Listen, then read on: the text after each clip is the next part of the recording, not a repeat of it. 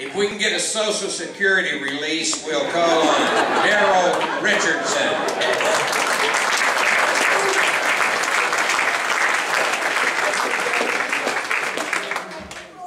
Wow. It is good to be back here in Alva. I didn't know it was, I thought this was a Hall of Fame induction, not a roast. But like I said, I am glad to be back here.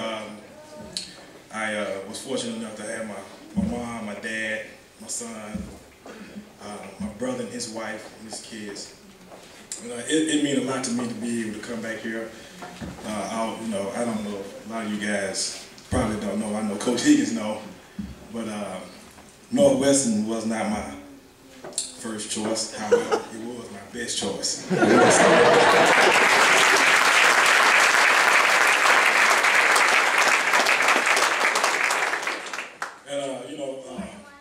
My mom was getting on me about, Daryl, you going? I said, yeah, Mom, I'm going. She said, well, I'm going too. I ain't going to miss it. And TC called, Bulldog, or AKA Shit, called. So we made the long road trip with my son as well, and came on up in, my son hadn't been here in about 10 years, so that made me 22. So this is his first time up here, and he's really enjoying it as well. And I'm trying to keep up with him now. Because last night I had to make some phone calls. I didn't know where he was until she told me where he was. That's a little bit TMI. But back to this Hall of Fame induction. Like I said, I'm truly honored. I am truly thankful. It's truly been a blessing for me.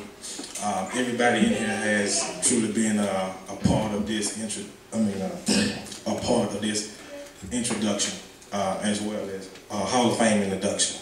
Excuse me, I'm a little nervous. I hadn't spoke like this in about 4 days, but I mean, it was blood, sweat, and tears. Me and Shay was talking about it in the room earlier today. It really was. I can't talk about the offensive side of the ball, but the defensive side of the ball was it was pretty.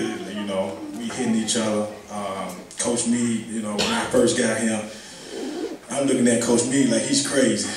I mean, we leave practice, I got bruises, cuts on my arms. He said, that's how you got to tackle. And I'm like, Coach, I mean, come on, give me some slack. I got to tackle next week too. But, Coach Meade, when I first got here, Coach Higgins was like, he calling my mom. He did Coach Abbott with Dr. Cunningham. He was courting my mom. That's how he got me here. I never really wanted Coach Higgins to beat my mom until the day my dad was around, so I'm good now.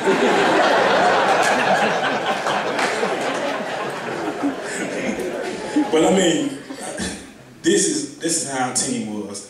It was like this the whole time, the whole year, 13-0, BC was talking about the 6 o'clock wake up. Sometime Larry wouldn't get up and come to practice. I only did it once, but I was sick. And somebody said I was drunk, but I wasn't.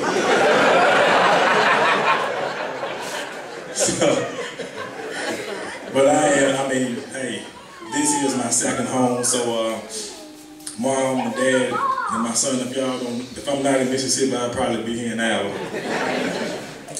But I got a home right now. Yep. All right, it's confirmed. But I'm finna wrap it up, and I just want everybody to know that I am truly thankful. I'm truly blessed to be able to be here, to be a part of this. It means a lot to me as well as my family.